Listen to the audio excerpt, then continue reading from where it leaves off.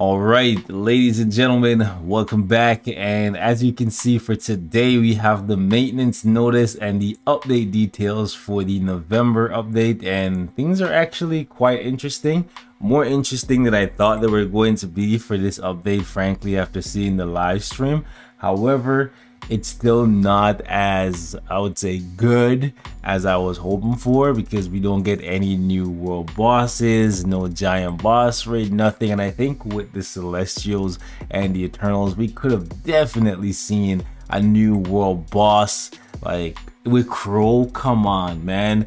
Like, really? An Eternal Deviant showdown in World Boss Legend? That would be so dope, man. So this was a missed opportunity. Hopefully maybe in the next update, or at least by the end of the year, we could see something. We have like what, maybe 2 mid-month patches left for the end of the year.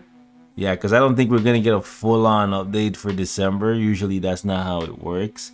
My guess is we're gonna get something for Hawkeye, and then maybe a Christmas/holiday update with some uniforms and whatnot. So this might be the last full update of the year, but you never know. Mid-month patches have been big lately, so something big could come by the end of the year. Either way, let's dive into this one. So we have tier 3 Athena coming in. We're also getting 3 new uniforms, Gilgamesh and Kingo getting transcended.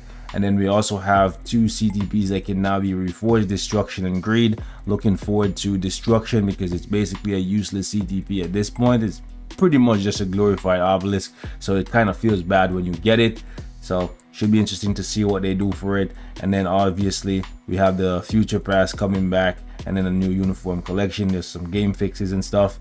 And just keep in mind, guys, the game will be unavailable for about 8 hours today. So it's going down at 3 p.m. PST. That's about 6 p.m. EST. And then it's going to be back up at 11 p.m. PST, which is about 2 a.m. EST. So do as much as you can after reset today, so that you don't have to try and cram everything in last minute after the game comes back up, because you never know with these guys. Maintenance could be running as long as maybe 5 a.m. if something goes wrong, because they're adding in the rest of the epic quest and whatnot, and they're also putting in a new piece of content, which is the Dimension Rift. So you never know, things could take them longer, and there could be bugs and whatnot, and you don't want to miss out on your daily rewards. Okay, that could get really messy. Anyways, let's jump into the update details and let's see what these new characters have to offer. So first and foremost, we have Athena. She's gonna be the ultimate prize. You have to complete the entirety of the epic quest, buy 2 deluxe packages, and tier 3/transcend 2 characters before you can actually get her. She's essentially the Doctor Doom, the Jean Grey, the Strife, whatever you want to call her. She's the end gold, the ultimate prize. Okay, so let's see what she offers. Her leadership increases allies, all allies, not just Eternals, increases their basic attack and defense by 50 and 20%. That's actually pretty good. Her victory cry increases crit rate, crit damage by 20 and 25%, and then she increases additional pierce for herself, not for her allies, by 5%. So this is actually really good. For those of you guys who don't have any pierce on your cards, this character is going to help you a lot. She's basically kind of like Null, if you will. If you guys remember when Null first came out, because nobody had pierce, right, or not too many people had a lot of pierce, Null felt like a god. But as you get more and more pierce, you notice he wasn't as good anymore. So if I had to guess, Athena is going to be very useful for people who don't have a lot of pierce on their cards. When you do get a lot of pierce though, will she still be powerful? I have no idea, but I will be getting her as soon as possible, and we will be testing her on the free-to-play account. It's gonna take me a long ass time to get this character, because for this deluxe package you need to spend over 8,000 crystals, and that is a whole lot, man. It's crazy. Anyway, so right here for her passive, or tier 2 passive, she increases guaranteed critical rate by 20%. And if you see this, generally it means that they want you to run the character with a CTP of Rage. And looking at her skills on stream, it looks like Rage is going to be best for her. But since you can't reforge Rage yet, they're leaving Rage for last. You probably want to run this character with Energy to get the most out of her in World Boss Legend, because I don't see very much PvP value here. Her skills, It just looks like she's supposed to be used in PvE. Okay, paralysis, defense down, bleed, burn, invincibility, 10% attack buff is kind of like whatever, to be honest. That's very, very low. And if 10, no, there's no way this is 10% at level 6, right? This has to be shown at level 1. I've never seen them give a buff so low as like 10% all attack. Well, actually, that's not true. Didn't they put 10% on Luna's nose? Okay, maybe they're trying something new here. Let's see. So Gilgamesh, his leadership is gonna give you 50% defense. You can get him from, what is this, the Fate of Mankind epic quest. So you're gonna get him at like 1 star. All of these guys come at 1 star in the epic quest. You can't get them from bio selectors, so do keep that in mind. It's not like Cersei where you could just play Shadowland and unlock her and then tier 2 ticket her and all that stuff. You have to play the epic quest to get all of these guys. Okay, so his passive gives him super armor and defense passively, and then on top of that he heals when his HP is below 99%, so kind of like Wolverine. That's kind of cool, especially since the way how his skills play out, he's going to be exposed to take a lot of damage. And he has these long skills that are not iframes. So we got stun here. Moving on, we have invincibility. He has damage accumulation. It's based on, okay, because based on damage dealt. Strange. I thought, oh no, with the uniform it changes to damage taken. I was gonna say I thought it was damage taken on stream, but we'll see when the uniform pops up here. So increases all attack by 30%, crit rate by 20%. That's pretty good. Love to see crit rate because the other Eternals like Icarus, Cersei, Mikari, they don't get crit rate. Now moving on, we have Kingo. His leadership is pretty useless, same as Gilgamesh. However, his passive is quite good. 20% attack and 35% ignore dodge. That's dope. Skill damage, bonus damage for the tier 2. That's cool. First skill. Okay, so he's an energy based speed type. Interesting. What is Thena? Thena should be physical, right? Let's get physical. Physical. Yeah, she is physical. Okay, just wanted to make sure. Based on her attacks, it looked like she was physical, so just wanted to confirm there. But he's an energy based speed type. Interesting. All right, so he has damage accumulation. This is damage dealt. It's 1% and the duration is 8 seconds and a cooldown is 15. Okay, so that's not bad. You can keep it up pretty much all the time. Okay, Gilgamesh, what's your duration, my guy? 4 seconds, 12-second cooldown. That is terrible. That's actually terrible. Wow. Okay, I seen that on stream. I just wanted to confirm it. They are serious about that. Wowzers. Okay, so my guy here might actually be really good just because his accumulation lasts for pretty much the entire time you're using him. 50% attack, and then what is this? This is paralysis, defense down, penetration. He gives himself attack and crit rate. That's dope. Immunity as well. He doesn't heal though. He doesn't heal, so that's kind of a bummer. Remember what I said all the time, guys. Remember what I say all the time. When a character doesn't heal, their potential for World Boss Legend after stage 20, it dips a lot. So all these uniforms will be on sale for 50% off ahead of the Black Friday sale, so you don't have to wait for Black Friday to buy these uniforms. That's good on them. All right, so it's gonna be $875. Let's see. So all right, so uniform effect increases chain hit damage by 10% when attacking, immunity to guard break. Okay, so basically because this character is a rage character, or ideally you want to use her with a rage because of how her skills play out, it's going to be very difficult to proc effectively with an energy or in regular obelisk.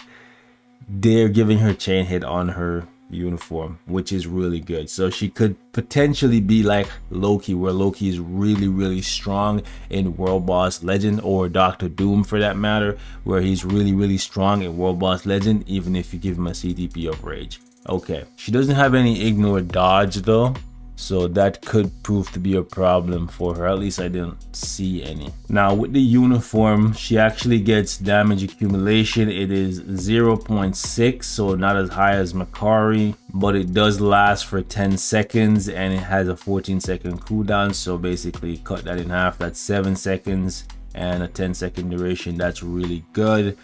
Then right here we have invincibility, we got crit rate and all attack. That's good. The uniform actually looks like it could do a lot for her.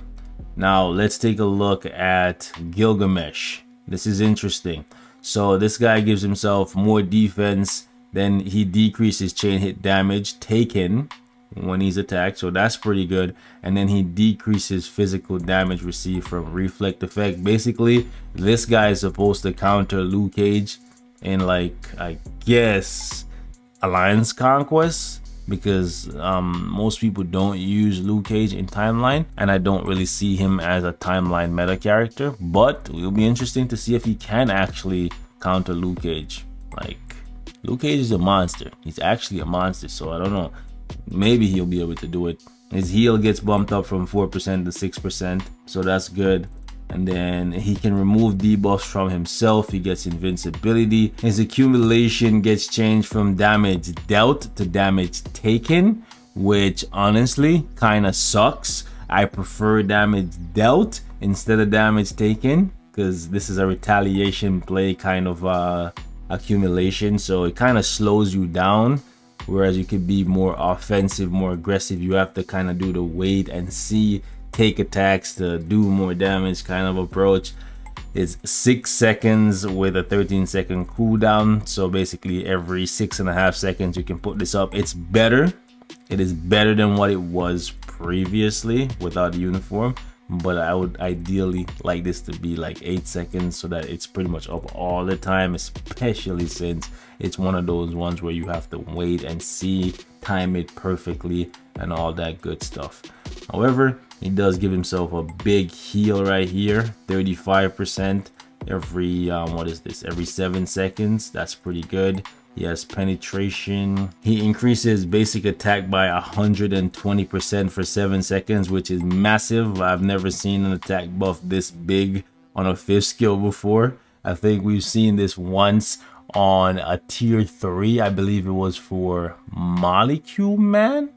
Yeah, I think Molecule Man has a big attack buff that's over 100% or close to something like that on his tier 3. So this is a massive attack buff, plus there's a proc here for 1 attack. Interesting.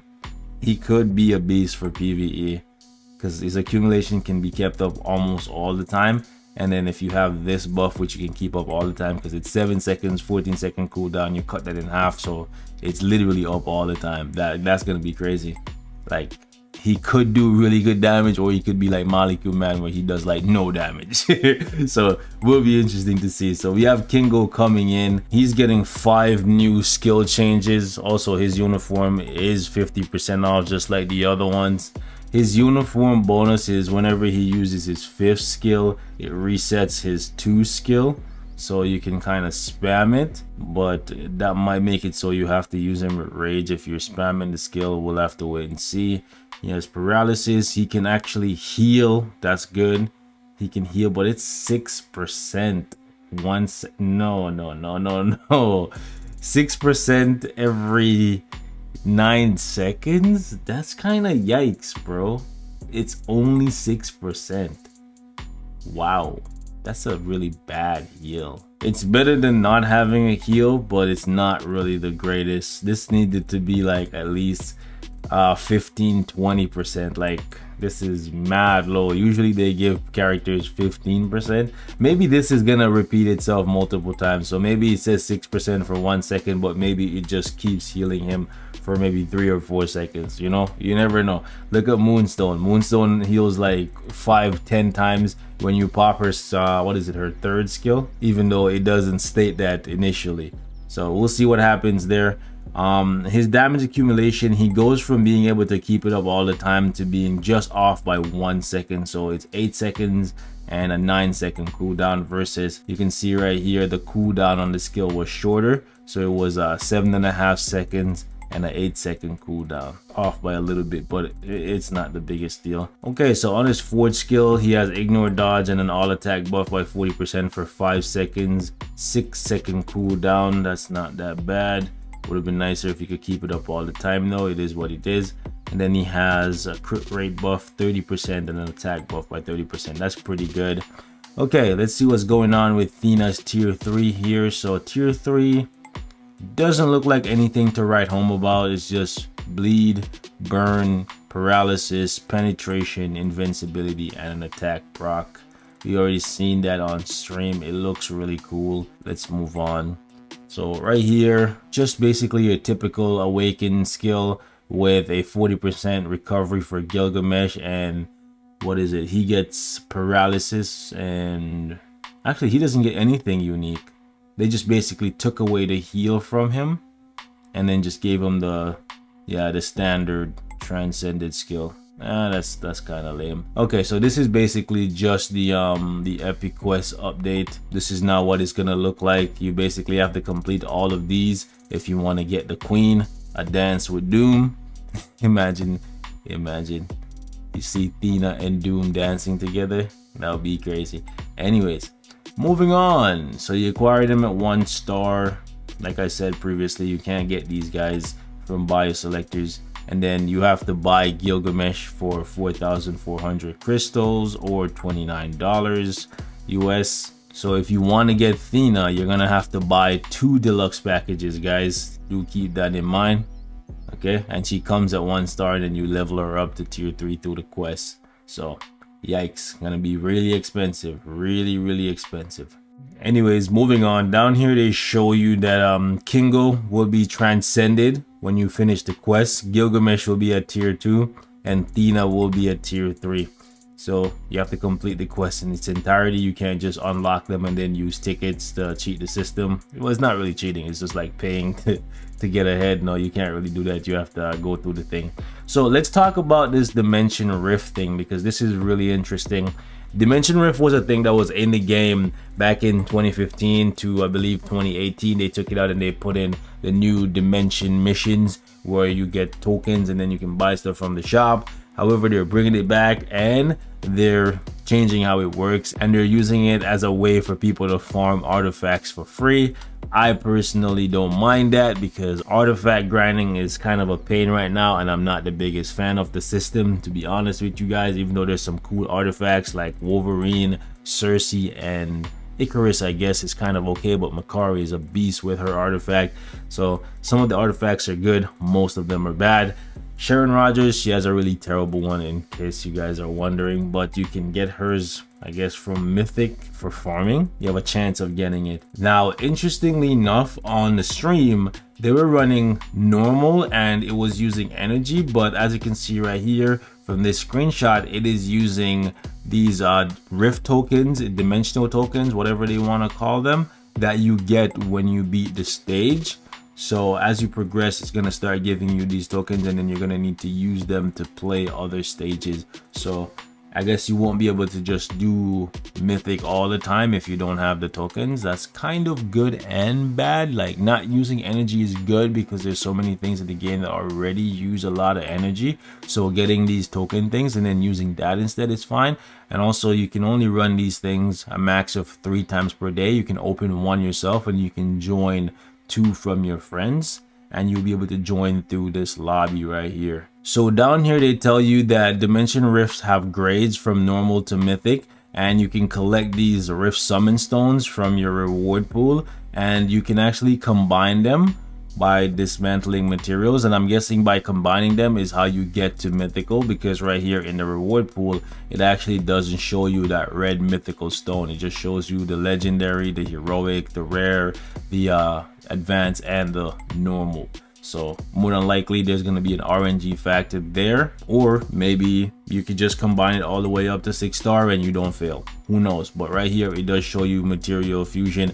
The fact that they cost gold just kind of sucks, because again, that's another thing that's going to be depleting your gold count, but it is what it is. Gold is actually not that hard to come by even if you're free to play, but because there's so many things to spend gold on, I don't need another thing to spend gold on, you feel me? So that kind of is a bum deal. But you can see right here the redstone, you can combine up and get that. So just like ABX, there is a timer, and this thing resets every single day. There's 7 different rounds, basically 7 of the story missions that's in the game they're gonna take, and they're gonna put in this thing, and it's gonna drop you MVP rewards, which is basically celestial essence, artifacts, and progression boxes. And the progression boxes will have a chance of dropping you some rewards. Let's go down here and see. So we have the kingpin here, and let me see if I can show you so basically these are all the artifacts from the different rounds.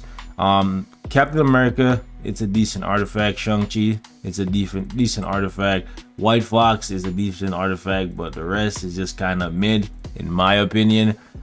That's kind of a bummer.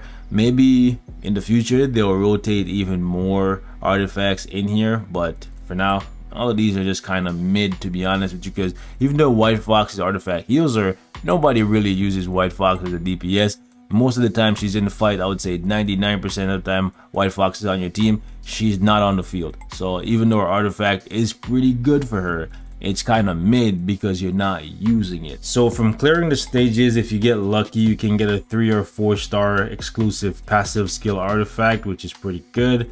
But how often are you gonna get one? It's beyond me. And the fact that you cannot upgrade the artifacts from 4 star to 5 star, from 5 star to 6 star, kind of sucks in my opinion, because if you get 2-3 stars of the same variety, like what are you gonna do with them? You can only put it on the character once, so like the other one, what do? You dismantle it and then you keep fishing for the other ones. It's just, I don't know. I feel like they should make this system where you can actually upgrade these things, but they kind of want to make it so you have to gamble. So for now they're making it so you cannot upgrade the 3-star variant to the 6-star. Kind of stupid, because everything else in the game you can upgrade from 1 star to 6 star. So I don't understand why they're doing this for artifacts. Well, not everything, because Odin's blessings you can only get as Odin's blessings, right? But all the other things that have like a star variant that starts off at 1 star, your character, your comic cards, your Urus, your custom gear, all them stuff, you can upgrade from 1 star to 6 stars. So it's kind of a bummer that they still haven't made it so you can upgrade these things from 3 stars to 6 stars, but it is what it is. It's only a matter of time, I guess. How much time, we'll have to wait and see. Anyways, so there's an improvement coming to the artifact system. So now you can re-roll the substat on your artifact. So let's say you get this one and it says increases instinct dodge by 4%, and you say, okay, don't really care for that, I want it to say increase instinct crit rate. Cool, you can re-roll that, but you will need to use an artifact of the exact same grade to re-roll it. So if it's a 3-star, you need another 3-star. It doesn't have to be the exact same one. If it's a 4-star, you need a 4-star. If it's a 5-star, you need a 5-star. If it's a 6-star, which are extremely rare, you're gonna need a 6-star. I don't think you should do it for 6 stars. Personally, I think whatever you get, you should just keep it, because you don't want to be using a 6-star for another character to re-roll it for whatever character it is, because you never know, that might be your one and only chance of getting that 6-star, and maybe later on that character becomes meta. Keep in mind though, these things are super hard to come by right now, so I would not be using unless you have a bunch of dupes, I would not be using anything above like 4 or 5 star to reroll for now. Just like sit on them, because you never know if they do make it so that you can combine 2 stars, 3 star, 4 star, and 5 stars to upgrade, like comic cards and custom gear in the future. They might make it so you need to have the exact same ones, right? So do keep that in mind. You might need dupes later on. So if you get dupes and you're thinking, yeah, I'm gonna use those dupes to reroll for whoever because I like them more at the moment, might not be the wisest idea. Okay, if you get any dupes, hold on to it, because as people, I guess, hold out on investing in the system, they might make the system more appealing. And one of the ways of making it more appealing might be making it so that if you get dupes of like whatever kind, you can combine them and get a higher star or grade for your artifact. Anyways, moving on, because that's what's stopping me from investing in the system personally.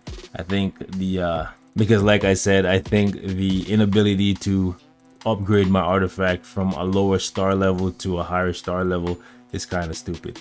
Anyways, agents can now distinguish enhanced effects and exclusive passive skills when dismantling artifacts. So you can basically select artifacts with exclusive skills, or you can select ones that have an enhanced ability. For now, if it has an exclusive skill or a passive or whatnot, I would not dismantle it. I would put it on whichever character it is, because even if it only offers a fraction of a damage increase, you should put it there, or a little bit of survivability. It might not be the best, but it's better than nothing. So just put it there for now. Do not dismantle it, because you never know. They could go back and they could rework what the passive ability does. Anyways, moving on.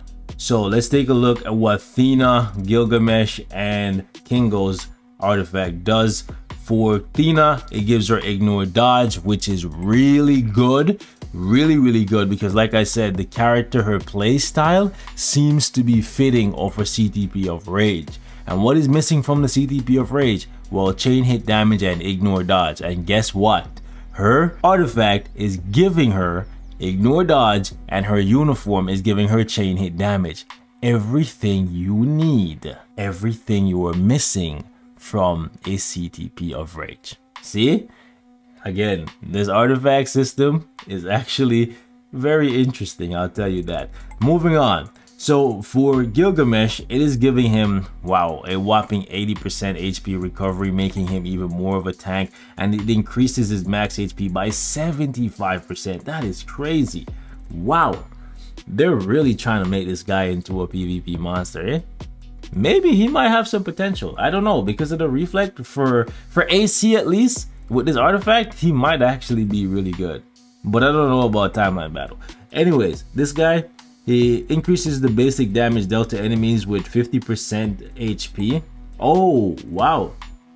So if they have over 50% HP, he does more damage, or if they get low on HP, like below 25%, he does more damage. Interesting. So it works both ways. When they're high on HP, he does more damage, and when they're low on HP, about to die, he does more damage. So it's actually pretty cool. So this right here is actually pretty interesting, guys. It says the color of the option text will now be distinguished when the instinct option of the exclusive artifact is the main instinct of the hero. So basically, when you have the correct instinct for the character, it will turn now pink or purple, versus if you look right here, Gilgamesh, it has justice, and what we have here for Kingo is destruction. It's not purple, which means you should probably re-roll it so it becomes purple. That's basically what it is. When you get purple, you know you have the correct one. It's just another level of RNG to make more money. It's just what it is. Honestly, in the grand scheme of things, I don't think the instinct does that much yet, but who's to say it won't have an impact later. Anyways, moving on, we have CTP reforging, and there's two new abilities coming in: strike and ambush. So you're gonna be able to jump people now. Anyways, the gauge charges up when moving, and strike will be activated when using a skill after the gauge has been fully charged. Strike grants ignore dodge when activated, and damage dealt to boss type increase. Okay, so the CTP of destruction that we have sitting in our inventory right now might actually be useful now, guys. Let me actually pull this up. So right here it says increases damage dealt to boss type by 200%, or you can get all attack increased by up to 32% if it's a brilliant. Okay, let's see right here what ambush does. The gauge charges up when being hit. I wish it was when attacking, but whatever, because greed isn't really a defensive CTP. And ambush will be activated when being hit after the gauge has been fully charged. Ambush grants immunity to damage reflect. Wow, okay, this is interesting. Immunity to damage reflect and ignores damage decrease. Let's see what is going on here. So ignores enemies damage decrease by 70%. Wow, okay, the ignore dodge goes up to 51%. Wow, this is the big thing here. Grants immunity to damage reflect So basically Silver Surfer gets countered by this, Luke Cage gets countered by this, Colossus gets countered by this. That's actually pretty OP if you think about it. Silver Surfer gets hit by this pretty hard. The immunity to damage reflect is actually a big deal, because a lot of times Silver Surfer's primary way of killing you is by reflecting damage in your face until you die. Okay, so Greed and Destruction, two interesting power-ups. Let me know what you guys think about it in the comment section. I'll definitely be reforging a couple of Destructions. I don't have that many Greeds chilling around, so I might have to gamble and get a couple to see how it works, but it looks pretty interesting. Now for the future pass, obviously there's no character being given out for free this month because of the fact that they are all epic quest characters and you have to unlock them through the epic quest. It is what it is. However, we have some new icons coming in. We have one for Thena, and this one is probably just going to be in the store, the token shop that comes around in the middle of the month. So you will have the option of choosing Thena if you want to simp for her, or choosing a premium card or a CTP. Obviously you should choose a premium card or a CTP, but do whatever you want to do. I'm not your parent. Quicksilver looks kind of goofy here. I'm not even gonna lie, like it's cool seeing him running and whatnot, but the way how he's like, I don't know, shifting his hips and stuff, it looks kind of goofy. Also, Gwenpool is doing her typical thing, being Gwenpool. It's cute. Anyways, moving on. Uniform collection, timeline survival. They're making some changes. Basically, they're making it so that when you purchase a buff, you can actually see it in the shop. Cool. And they're also adding in some artifacts that now can be purchased for survival tokens, because if you've been playing it, you'll rack up a bunch of tokens and you have nothing really to spend it on. So that's cool. But personally, I don't play timeline survival that much. They're combining the damage numbers for your basic damage and your instinct damage into one if you want it to be more visually pleasing. So that's the thing, you can make it so it just shows the total instead of the blue numbers and the regular numbers. You can just make it so it shows the total number. I'll probably switch over to total, you know, but it is what it is. If you're investing in instinct and artifacts and all that stuff, you probably want it to be individual so you can see how much of a damage increase you're getting from all that stuff. Let me know what you guys think. I make content on the game, so obviously maybe it would be more beneficial to you guys for me to keep it individually, but it is what it is. We'll see what you guys prefer.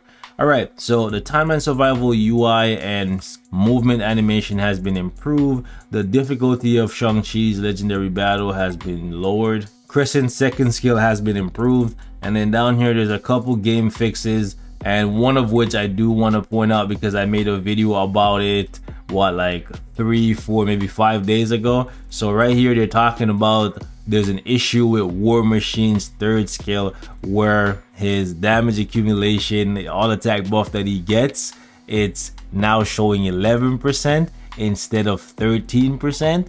They're saying this was worded wrongly and it's being applied wrongly. They're gonna change it back to what? I have no idea. I don't know if they're gonna take it from what it currently is back to what it was. We'll have to wait and see. Okay, anyways, there's an issue with Thor the supporter. So in the Null World Boss Legend fight, Thor can come out to help you kill Null, and Thor is supposed to be able to attack Null. Null gets stunned and then you do your thing. However, apparently Null can kill Thor. I've never seen that happen. That would be hilarious. Well, actually no, because if Thor dies, then Null just kills you and you cannot stun him. So yeah, that would be a massive waste of time. Anyways, so this is interesting because I always had a feeling that this was kind of off.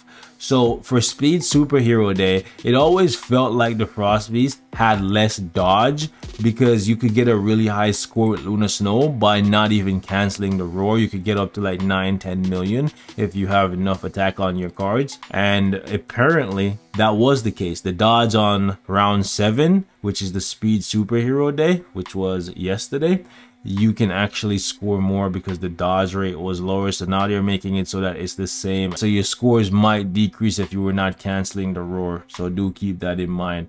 Okay, there's an issue with heroes stopping when entering the barrier while being hit. Okay, so this is against Thanos in the ultimate story mode. Okay, cool. So guys, leave me your thoughts in the comments. What do you think about the patch overall? I think it's actually much better than it initially seemed. Personally, I'm gonna reserve my final judgment on this piece of content until I am able to play it for at least a week. So let me know what you guys think overall though, and I will catch you guys in the next one. I know this is a very expensive update coming in with another deluxe package and 3 new uniforms. It's just yikes, man, but it is what it is. That's where we're at right now in Marvel Future Fight, and we just have to roll with the punches. I'll catch you guys later. Peace.